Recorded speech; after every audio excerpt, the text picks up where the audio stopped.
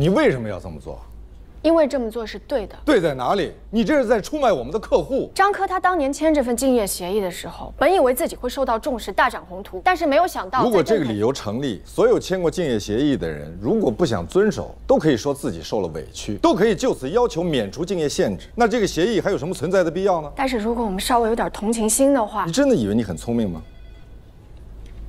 我警告你，你的所谓同情心，严重损害了我们委托人的合法权益。而且，因为你的这个自作聪明，接下来我将不得不采取更加严厉的法律手段，把张科告到倾家荡产。所以，你现在有2个选项：一，把事情去摆平解决；二，马上走人。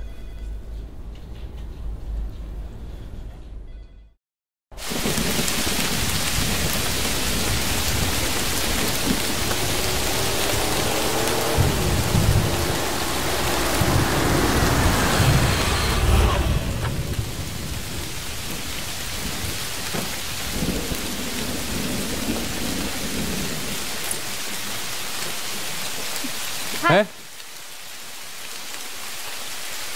我们缺一法律顾问，你要是愿意，我不是来找工作的，我是过来给您介绍投资人的。好啊。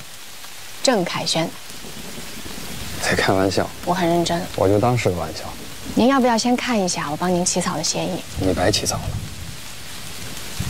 最近我恰巧看过一个采访，是郑凯旋先生的，他说他有一段时间非常的膨胀。有一次，一个他最好的兄弟跟他说有别的人要投，他就特别的生气，他觉得这是一种背叛，于是就对那个好兄弟做了很多错误的事情。可是他现在非常的后悔，他真的希望这个好兄弟可以给他一次机会，让他可以改正这些错误。那这话他为什么不当面跟我说？钢铁直男嘛。这是他的道歉方式，他给您开的条件优于所有的投资人。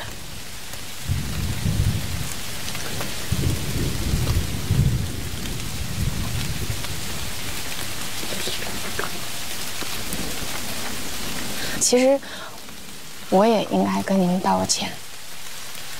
虽然说以您太太的名义注册公司，在一定程度上是可以规避竞业条款，但是还是会有诉讼风险。如果郑凯旋他真的想要找您麻烦，发起诉讼的话，那您的公司啊，不是您太太的公司就会官司缠身的。实在抱歉啊，张科先生，我不应该给您出这种馊主意的。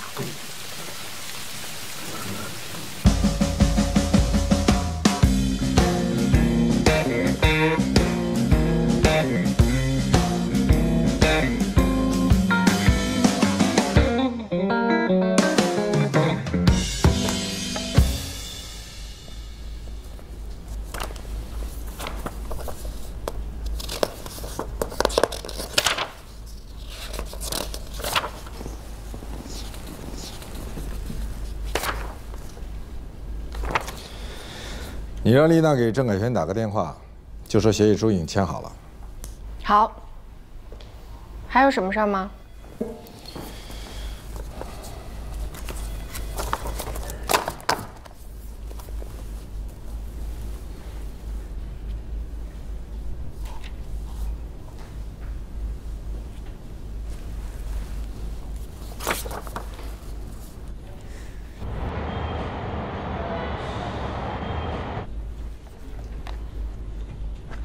律师函、法律意见书、起诉状、答辩状、调解书。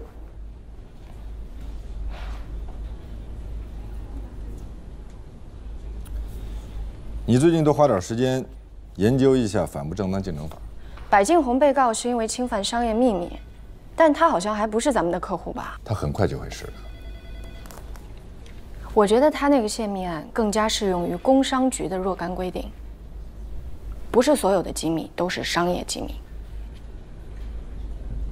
那你马上把所有的跟泄露商业机密有关的法律规定全都找来。已经发您了。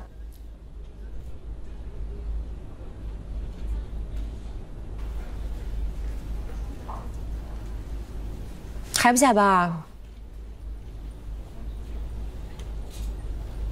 我为什么还是觉得他有点像那天那个送外卖的。你从哪儿看出来人家像送外卖的了？你要再这么背后议论罗宾，我没有背后议论他。那你说人找一助理是送外卖的？我不是这个意思。如果别人说你随随便便找了一个没上过学、没读过书的女孩送外卖的来当你助理，你会怎么样？那我一定跟他翻脸。我是有职业荣誉感的。任何进入我们律所的人啊，无论是男女老幼，必须是毕业于名校。那你说人家罗宾找一送外卖当助理，你什么居心啊？我就是说，他有点像。你有脸盲症。是，我经常认错人。我有脸盲症啊，我不是那个意思啊，我什么意思都没有，你千万不要误会啊！我没有误会你，为了你好。我以后再也不乱说了。快去吧，赶紧下班，赶紧休息。我有脸盲症。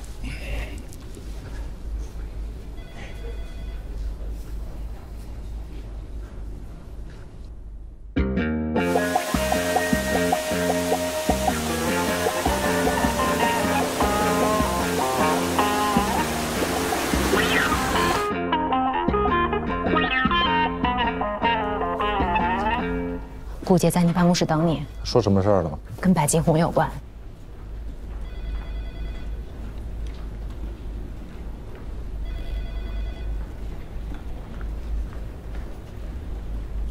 您找我？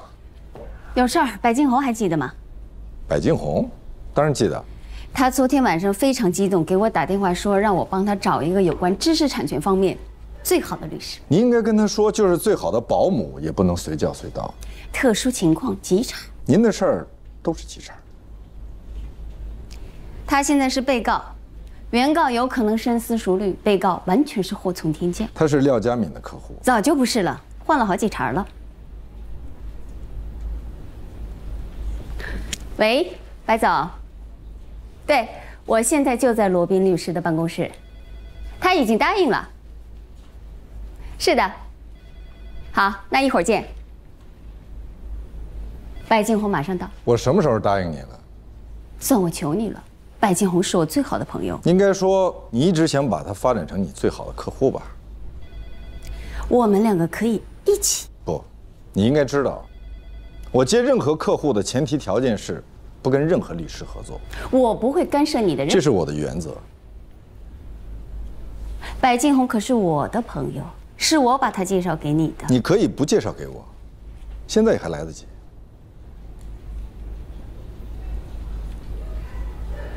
是这样的，白金红是一个难缠多疑的人，我担心他会让我跟你一起代理，因为毕竟我们两个认识的时间比较长，信任度可能更高一些。既然如此，他早就应该是你的客户。是我觉得熟人之间最好不要有利益关系。那您的意思是现在跟他不是熟人了？我冒昧的问一句，您问，你为什么从来不跟其他律师一起合作呢？是怕被别人抢功吗？是怕被别人甩锅。甩锅？你可从来没有输过。那是因为我知道，如果说我输了，我不能推给任何人。我以前是那边的产品设计主管，后来白总挖我过来做总设计师。你的意思是说，你从耀斌公司辞职，导致他们对你怀恨在心，故意起诉你泄露公司机密，把白总也牵扯进来，负连带责任。他们给我打电话，说只要我让麦琪走人就没事儿了。他们太不了解我了，我白金红可不是被吓大的。你给我发一张传票，我就应该按照你的旨意，把我的总设计师开掉。那传出去成笑话了，以后谁还敢跟我干啊？现在先不要激化矛盾。他们是怎么发现你泄密的，抓住了你的把柄？就是有一天，我跟以前的同事在网上聊天，他把他们的设计图发给我，让我提点意见。结果他们主管看到，就当场报警了。我就觉得这是一个套，他们的员工给我设计师发图，他们应该去告自己的员工，凭什么告我们？他们有权利选择起诉谁或者不起诉谁。我建议啊，我们的重点不要放在谁陷害了谁，不要放在两家公司的诉愿上面。说得对，我们现在也搞不清楚，也没有什么证据。我们现在主要的任务就是先把自己摘出来。我们就说是对方设计师主动把设计图发给我们看，要泄密也是对方设计师泄密。不，如果承认对方的设计师泄密，那么白总这边肯定也脱不了干系。对呀，这就等于承认我们的产品用了对方泄密的图纸，那人家是可以要求我们停止侵权、下架产品。所以，我们必须要否认，那些设计图纸压根儿就不是什么商业机密。对，没错。如果那张设计图不是商业机密，那就不存在泄密一说了。那你怎么解释为什么一家设计公司的设计师会在聊天软件当中主动给另外一家设计公司的设计师发图看呢？很好解释，就是两家公司设计师之间分享灵感、交流经验。那怎么证明这些设计图不是商业机密呢？那些设计图纸都是向供应商购买的，只要没有证据表明供应商是单独为哪家公司设计的，就不应该被认定为不为公众所知悉的商业机密。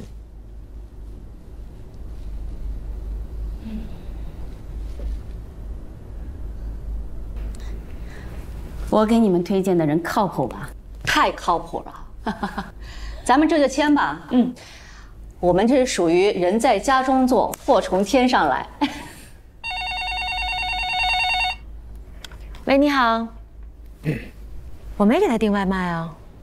也许是他自己订的吧。好，我知道了，谢谢。我要去见客户啊，他们要找最好的法律顾问，终于找到了我。他们是在网上搜的吧？不，有人给他们推荐了10个律师，他们经过了反复的斟酌，最终认为我是最佳人选。那肯定是你的朋友给他们推荐的。我师妹朱莉，她跟他们老板推荐的。他为了确保你被选中，还推荐了其他9个废材。能不能在一起玩耍了？这是我的外卖。我不是来送外卖。你不是说外面有我的外卖吗？你不是要找罗宾律师吗？罗宾律师，我是艾伦，特别感谢你替我父亲讨还公道。你不认识罗宾律师啊？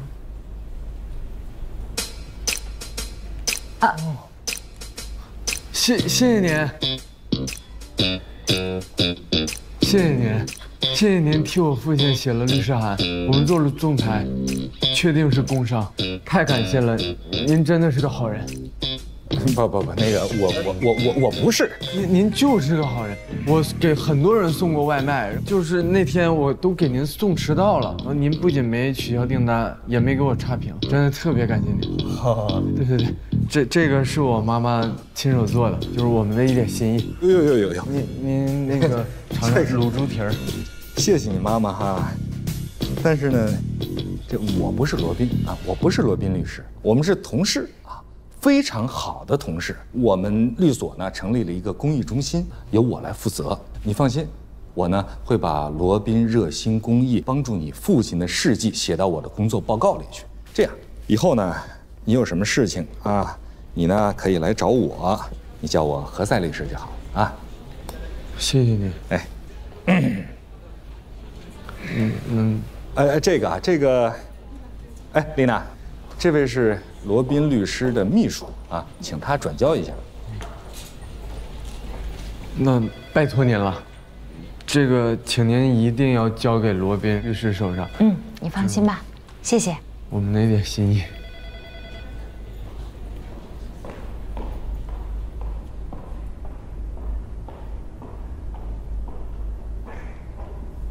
谢谢您啊，何塞叔叔。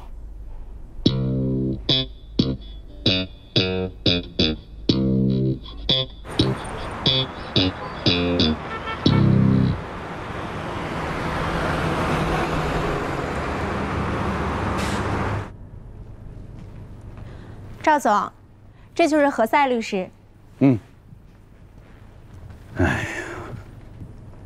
何律师，幸会，照耀。幸会啊，全景律所的何塞啊。坐。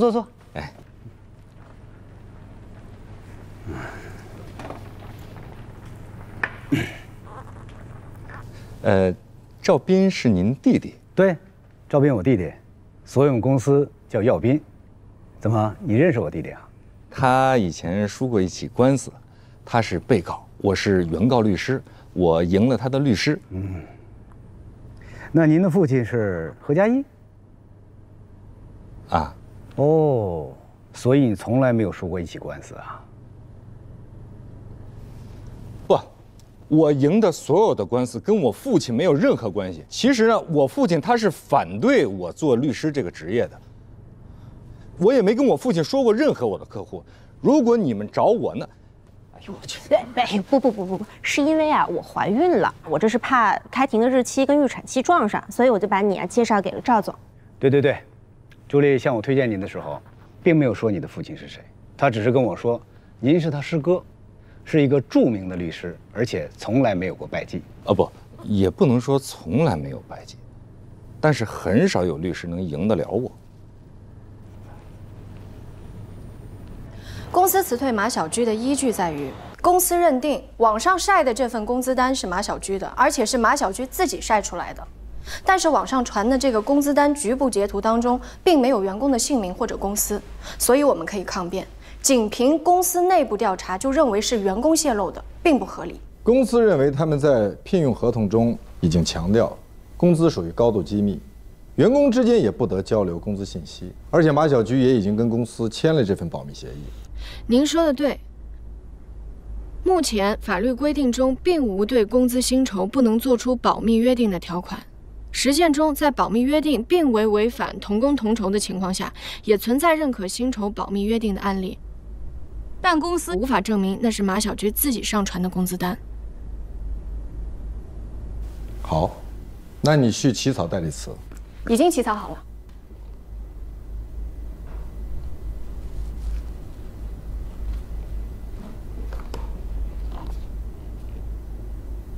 这是什么？这个是你做公益的报酬。这是 Alan 送的，他妈妈的手艺。你怎么知道？因为我吃过。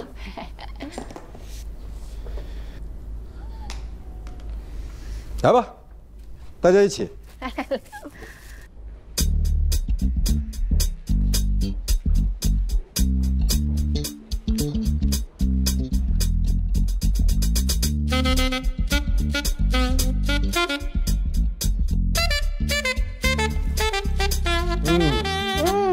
确实不错，好吃吧？您慢点吃，说明您做的东西就焦啊。我这快点做。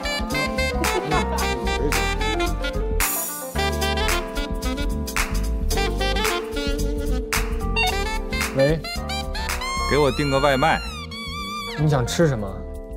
猪蹄儿，卤猪蹄儿。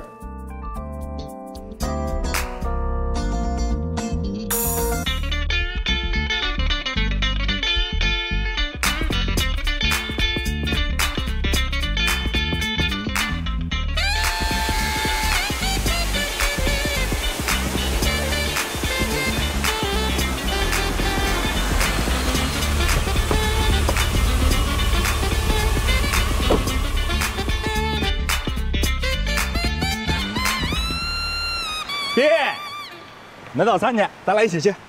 我不买，那我也不买。你刚才说你要买，我说的是咱俩一起去买早餐，你买我就买，你不买我就不买。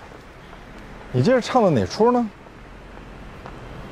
冯颖跟我说了，说你很多事情啊，其实不是针对我，啊，你呢是一个有点孤傲的人。我还一直以为我相当平易近人呢。哎，昨天啊，我见了咱们的师妹朱莉，你还记得她吗？他是要给你介绍一个案子吗？对，她怀孕了。你怎么知道？否则她为什么不自己做，要介绍给你呢？她做了一半了，已经起诉了。我还奇怪呢，我说她为什么找我没找你呢？你们之间有什么过节吗？是耀斌的案子吧？她找过你，你不能接，为什么？利益冲突。跟谁利益冲突？柏敬红。你跟柏敬红签了吗？没有，但是今天会签。我也是今天要签。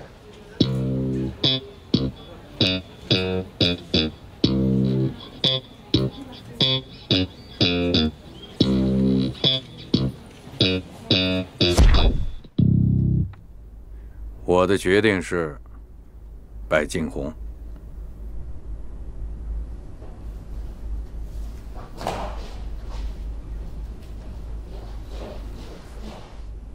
看见了，他肯定以为我是在袒护你。当然是柏敬红，柏敬红胜算更大，我们签的风险代理获益更多。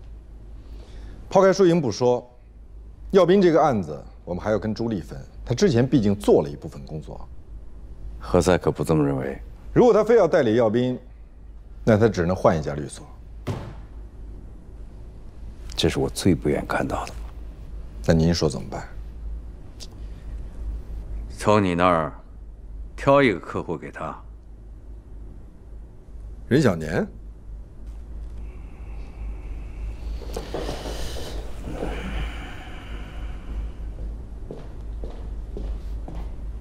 哎，刘总，你稍等啊，我马上就到。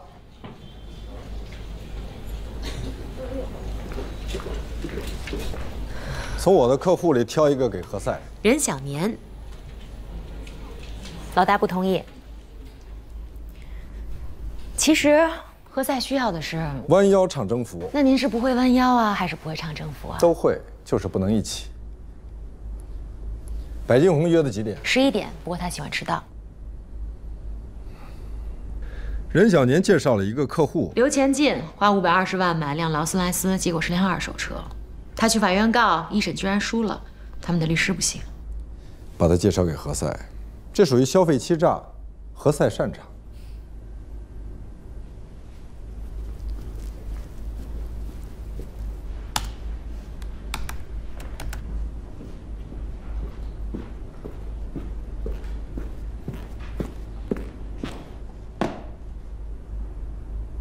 什么呀？一个礼物。送我礼物干什么？求你接一个案子。罗宾让你求我呀？你接还是不接？他干嘛不自己接呀？你觉得呢？他觉得对不起我，还是因为案子太棘手，客户太难缠呀？何塞，这里面啊可是设计师茶具。 我可拿走了啊！哎，你留着吧。我可是因为你啊，不是因为他。嗯。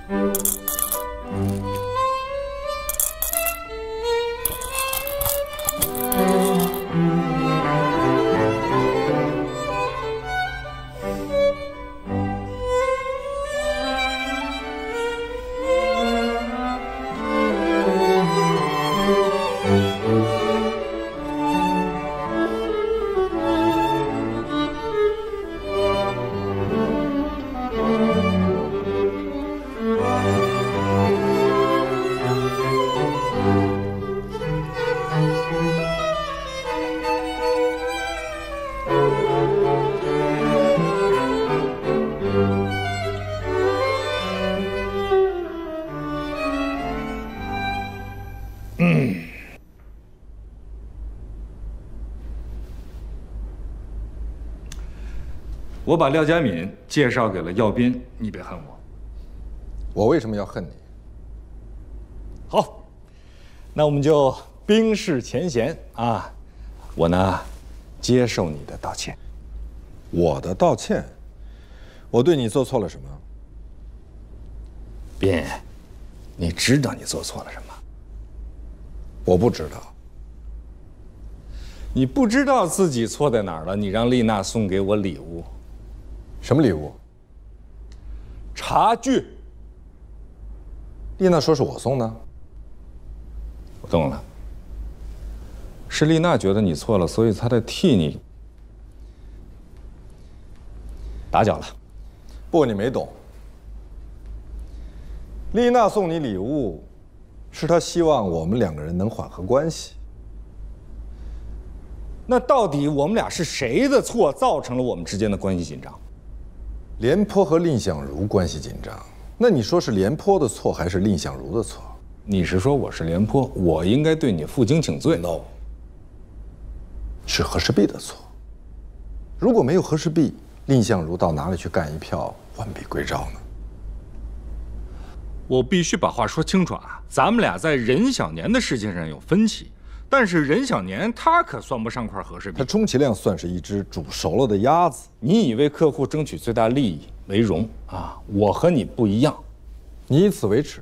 对，我以代理像任小年这样的客户为耻，深以为耻。我学习法律，不是为了给他这样的人争取利益的。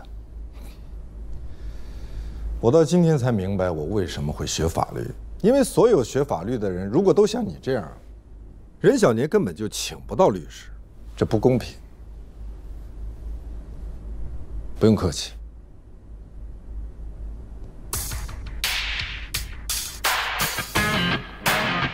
开展中央储备肉投放工作，共向市场投放中央储备猪肉1万吨，增加猪肉市场供给。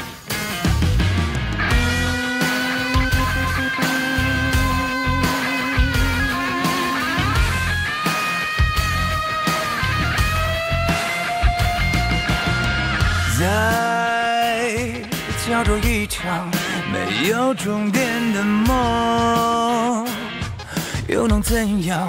硝烟从未散场，又怎样？纵然百孔千疮。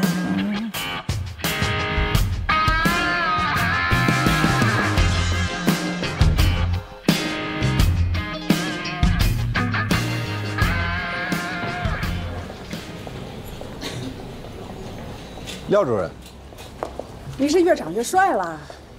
你越来越年轻了。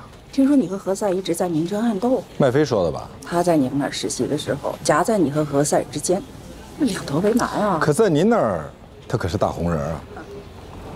被告麦琪在离职以后，通过原同事李云波陆续获取耀斌公司的设计图纸。这些设计图纸均是耀斌公司用于生产的设计图，设计图纸上的产品大小、颜色、图案都是耀斌公司的商业秘密。技术秘密是为了解决某项技术问题，经由智力劳动获得的设计、程序、工艺方法等。此外，速征信息要构成商业秘密，不仅应处于一般的保密状态，而且获得该项信息需要有一定的难度。从 4S 店提供的电脑检测记录来看，该车的大部分设施显示已经行驶的公里数为5515公里，而部分设施显示的行驶里程为1767公里。被告麦琪利用与原同事李云波的亲密关系，窃取耀斌公司严格保密的设计图纸。原告所提交的证据是两个曾经共事的设计师之间的正常交流。汽车销售公司将一辆二手劳斯莱斯篡改里程表之后，当作新车销售给顾客。涉案设计图所示的颜色、图案大小，也不属于应受法律保护的技术秘密信息，属于销售欺诈。其任职的晋宏集团需承担连带赔偿责任。全体起立。现在宣判，涉案图片的大小尺寸属于直接观察可得的内容，图片大小尺寸本身不蕴含任何技术手段，不能够解决任何技术问题，不属于技术秘密的保护课题。综上，法院驳回耀斌公司的诉讼请求。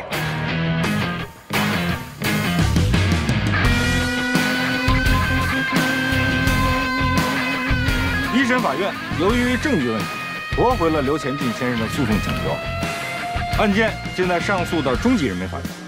我是刘先生的2审律师。我们在 4S 店发现了证据。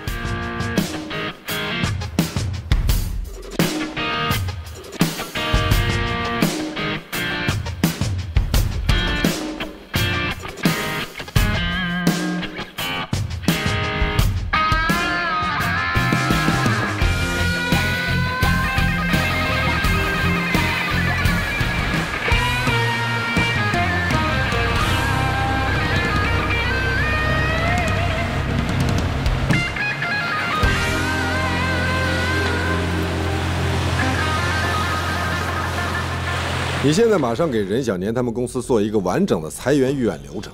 裁员？才多少？裁员名单我会发到你邮箱。公司希望他们自动离职，你负责让他们签字。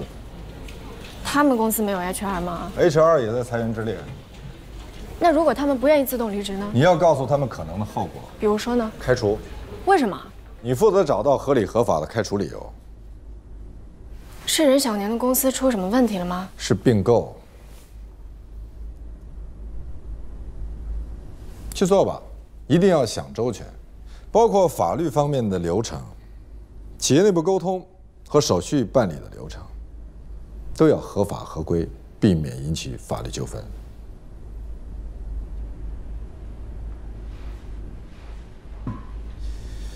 这件事情，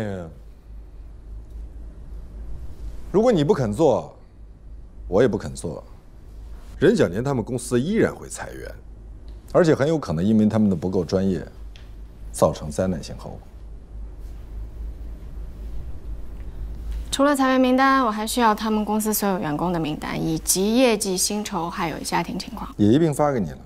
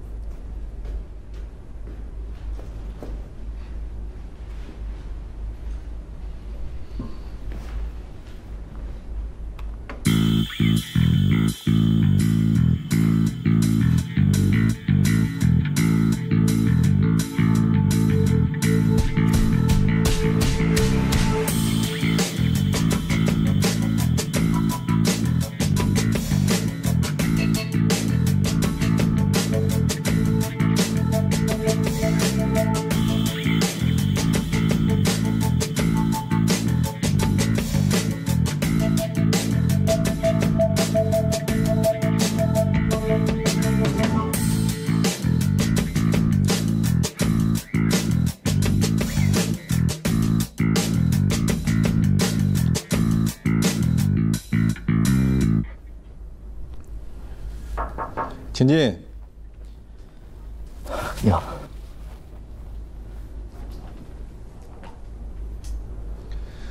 我们是公司请来的法律顾问。能不能不裁我？我在这家公司做了24年，我是这儿的高管。我这24年没有功劳也有苦劳啊。能不能不裁我？你要不要先看一看公司给你的补偿金？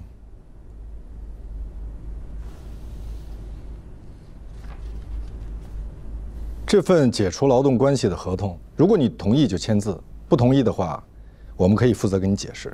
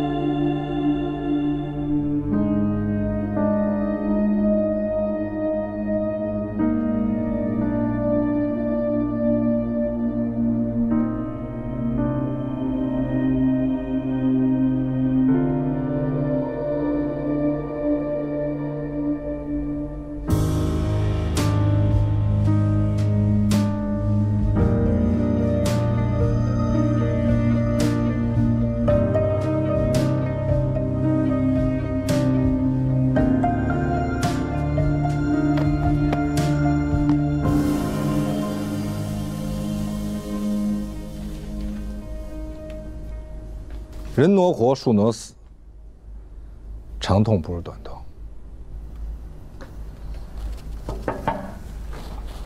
怎么样？全签完了，效率很高啊。晚上一块儿吃个饭吧。啊，不了，全在这儿了。好，谢谢你们，辛苦了。应该的。我还有件事情想咨询你们一下。您说。坐。如果企业员工得了重病，我说的是那种需要长期治疗、丧失工作能力的，比如说癌症。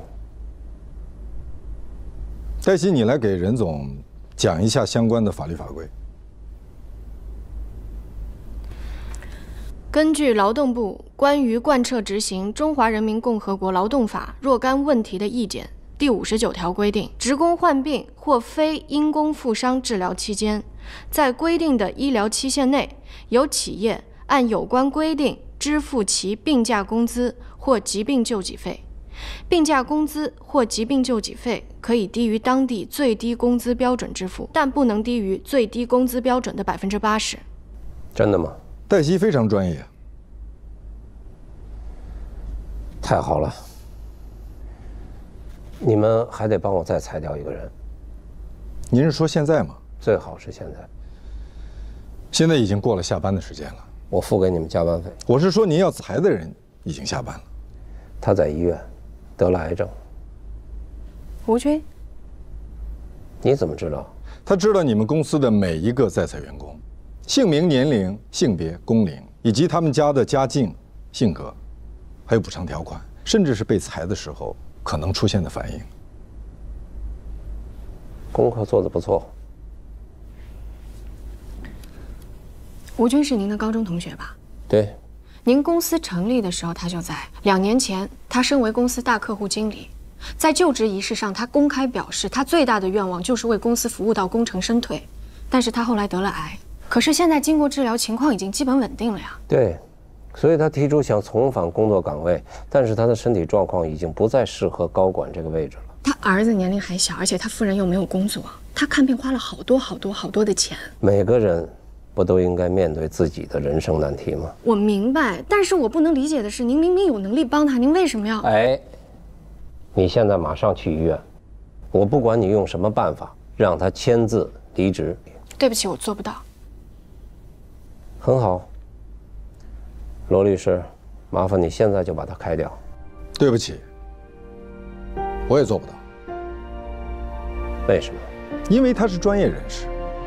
他熟悉国家法律，我们不愿意承担开除他而带来的法律后果。开除一个人有1000种合理合法的理由，这是你告诉我的。我现在要看你示范。对不起，您看不到。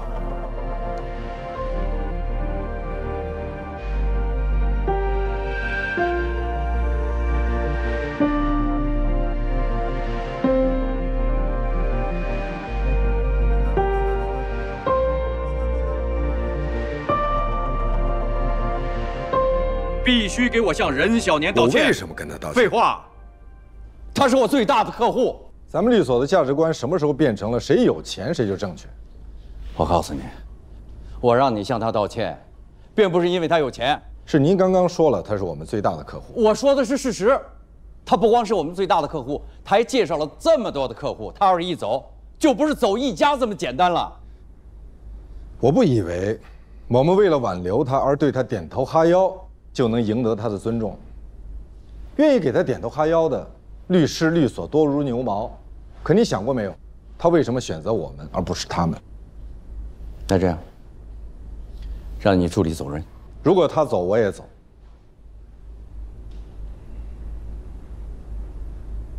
我和他没有您猜测的那种关系。那为什么你为了他还激怒客人呢？为了公平。他激怒了我的客户，这一点我已经批评教育过他。我怎么向任小年交代啊？我认识他以来，他从来没有发过这么大脾气。您就可以跟他说，我那个实习助理太年轻，他缺乏跟大客户沟通交流的经验。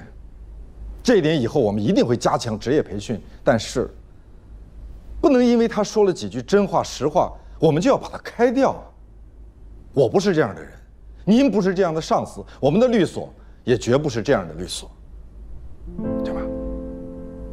你居然还嬉皮笑脸，那难道你想看我愁眉苦脸？严肃点。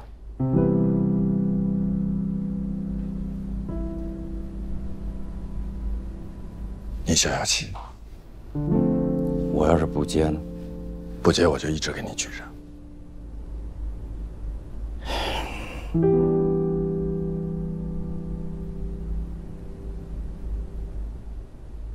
严肃。